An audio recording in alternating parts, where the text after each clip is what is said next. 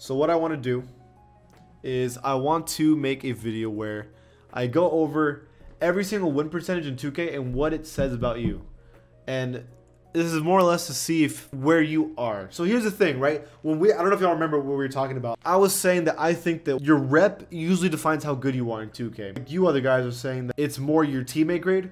And then others were saying that no, it's if he's a 99 overall, therefore he's good. But that's just not true, because you could play my career, be a pro 1, and you're not going to be good because you haven't played the game. So even though we all have points, I mean, your teammate grade usually, if you have an A or A+, it's usually a pretty good teammate grade. But the real definition of how good you are is your win percentage. Are you winning or not? At the end of the day, that's a tell-all be-all. Are you winning? So we're going to go to every single percentage in 2K, and we're going to say what that means about you. Okay? If you have a 10% win percentage, there's no easy way to say this. You're just bad. But it's not just that you're bad, because you can be bad at this game and win games. Because if you're bad, let's say I'm bad at 2K, like you can't green your shots, you don't know any like animations, you don't know how to do anything, you haven't looked up anything online. What's up, Kyrie? Right? Like, it's not just that you're bad, but that means that if you're playing with randoms, you're so bad that not even randoms can carry you. So that's probably not even the case. You're probably bad to the point where you're playing with other people that are also just as bad as you, and that's why y'all can't win games like ever. Therefore, that's probably why you have about a 10% win percentage. So you're also playing with really bad people and have zero knowledge in 2K. We'll get to that, Mikey. Oh, well, no one has 100%. That's why I'm not even gonna have, I'm gonna get that out of the way now. No one has 100% in 2K. Like, I think people have like 98%, but no one has 100%. So there's no point to even talk about it. But how about 95 and up, right? How about that? How about that? Right? So 20%. If you have a 20% win percentage, I think that you're bad, but you have been carried for a couple games. Like between 20% and 10%, it's basically they're both equally bad. There is no difference, except the 20%, this dude could probably like play with randoms and sometimes get wins, rather than on 10%, like you're probably always playing with like bad people, so you never win. So that's basically the difference, right? 30%. Easy way to say this, I believe 30% win percentage is like the most common win percentage in 2K, like 30 to 39. This is the casual. You are officially casual. You're not really great. You can't consistently green. Like you green like 30% of your shots. Your build's probably not even that good or meta. You don't know the meta. You don't know probably how to do curry slides or anything. And you probably play with randoms all the time, right? So therefore, I'd say that 30% is about casual. So that's what I believe. If you're in the 30%, you're about just mid, right? So 40% to 60% are actually pretty close to each other, but I'll say 40% you're mid with potential. You can kind of green. You probably know the animations, basic understanding of the meta, but either you're playing with randoms or you're playing with people who are also just kind of mid or bad, and that they're kind of bringing you down. I think that you're good and that you can actually get better, but mid is usually like you're already pretty good at video games and you started to play 2K, but you're still pretty casual, right? That's what I believe. 50, what do I say with 50? I don't want to say you're mid because you're not mid, but you're also not good. You understand 2K, how about that? You probably green 40 to 50%. You know the meta. You're just not consistent enough. Probably not good at defense either. Thank you for the bits, Vinny. Or not good at offense. So either you're probably really good at like playing defense but you can't score, or you're really good at offense and you can't D up. It's usually either one of those. But you understand the game, you understand the meta, you can kind of play a bunch of green consistently, but you just don't have enough to take you over to that next level. But here's the thing, I think people who are 60% and 40%, it all depends on who you're playing with. If you have a 60% win percentage, you're already solid. I think you're solid. Once you're solid, even, I'd consider you good at the game.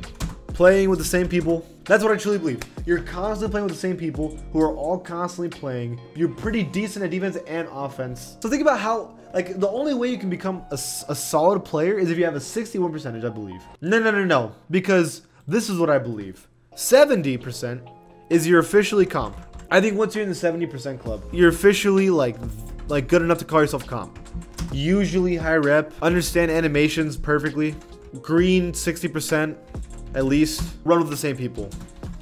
I think if you're 20% and you're 10%, you're basically the same player except a couple differences. And I believe 30% is its own thing. 40% through 60%, you're also its own category of player. I think you can, this is like the basic decent player 2K, but some are just a little better, others on specific things. Once you're at 70, that's when I think you're finally comp. But 80, what do I even think you're at 80? I think once you're at 80% win percentage, you're in the top 1% of players. You don't see a lot of players at 80%. I'd even say more. You don't run from anyone. Probably at that point, like you're just that good, and you probably exploit the meta at this point. Like you can't get to 80% win percentage and not cheese something, you know, whether it be fades, whether it be defensive cheeses, whether it be post hooks, you're exploiting something. That's the only way you're winning all the time like that. And then 90%, I'd say wager. If you're getting if you have a 90% win percentage, you're in the wager territory. I'd say you're in the top 0.1%, and you don't make mistakes. You basically green every open shot, like every open shot. Like you literally do not miss open shots. Like that's how good you are, right? I think once you're in the 90% win rate, like just you're doing wagers. The gap between 80 and 90 is also pretty big in my opinion. You just don't mess up at all, and you basically green every open shot, and even green some crazy shots, greening stuff that most people can't, like circus threes, and even better than that, right?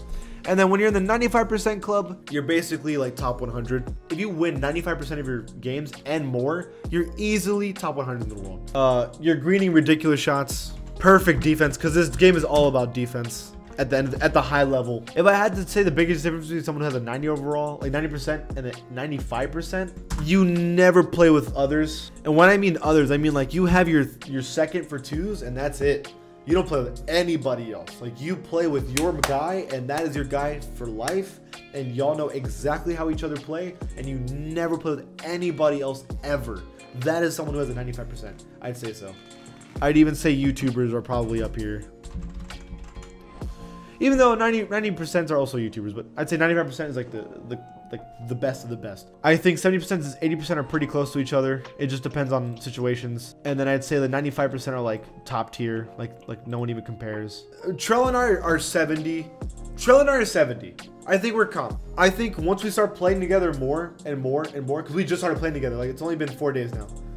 Once we start playing together for a while, we could be definitely in like the 80. I don't think 90. 90 is too much. Even though we win like 10 games every day in a row, all it takes is a couple sweaty players, and then you're going back down to 80, and we're not going to be running from people. So I think if you're in the yellow, you're just bad at the game. You can't green. You don't know that. You don't know, like, understand the game at all. You're probably bad at defense specifically. So no. When you're here in the green, you already know about Curry slide. You already know about how to win games, screens, lobs. You understand builds. You watch some YouTube videos. You're usually in like the casual area, but you're a little better than the casual. The casual is usually at 30. Usually play with friends or people that you know. And then this is when you start getting into the good players. Usually around here is like the people who are just like greening everything, making some dumb shots, super solid. And then once you get to purple, you're already in like the YouTuber area. And then this is just like the goats.